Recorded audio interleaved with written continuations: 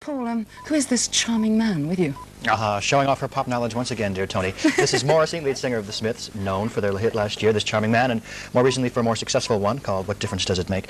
Well, it is actually a matter of principle for the group that there are no videos, isn't it? Yes, it's a complete matter of principle. It's very important to our standpoint as artists that we don't. Groups seem to be hiding behind lots of props and pantomime, and the Smiths don't. It's just very real people saying very real things in a very real and quite fundamental way.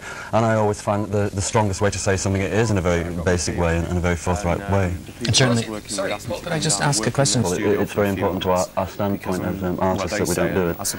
I think we'd really like to initiate a complete collapse of the video, because I really believe that it has nothing whatsoever to do with music. I think it's pantomime, I think it's trivial. And I really believe that the record itself should be all the prop is the word that one should need. Do you not condone a video as an entertainment vehicle?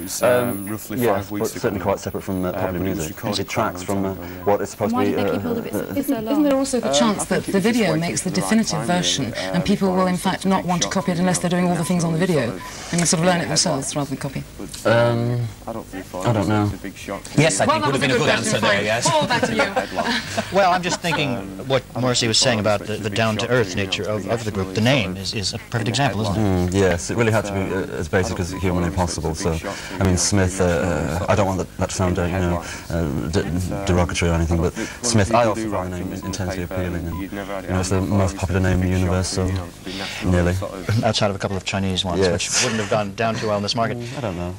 Well, you started with a small label, and you've stayed with Rough Trade Records, despite, I'm sure, possible offers from other larger companies. Now, why have you done that when possibly you might have sold more records otherwise? Well, I really don't think we've done that badly with Rough Trade Records and be noticed on our own steam, on our own terms and on our own merit than be hyped. I mean, it doesn't always happen, but in many instances it does.